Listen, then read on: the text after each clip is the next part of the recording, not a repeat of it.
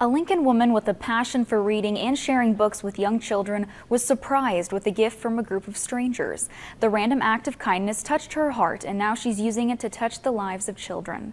Channel 8 Eyewitness News reporter Rachel Miner has the story. Not snow, not ice, not even bitterly cold temperatures can keep Lorna Parks from putting new books in her little free library.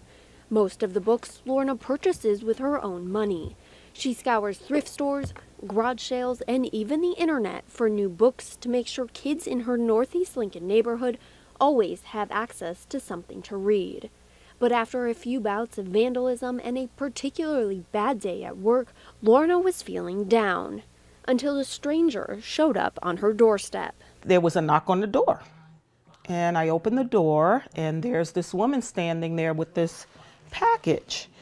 And she handed it to me and she said, "Someone that you know wanted you to have this." And it wasn't ticking, so I figured it was okay. What was in the package? Half a dozen children's books, a handwritten card, and a little something just for Lorna.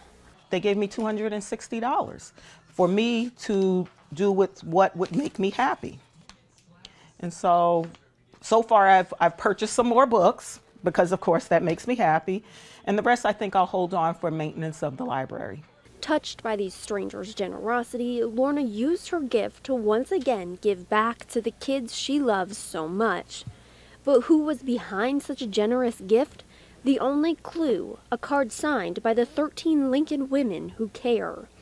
While Lorna may never know who those women are, every time she sees kids at the Little Free Library, she will now be reminded of the stranger's kindness. It warms my heart. Regardless with the troubles we had, it's more enjoyment just to see the kids out there getting books. A kindness that continues to give back and enrich the lives of every child who visits this Little Free Library. Reporting in Lincoln, Rachel Miner, Channel 8 Eyewitness News.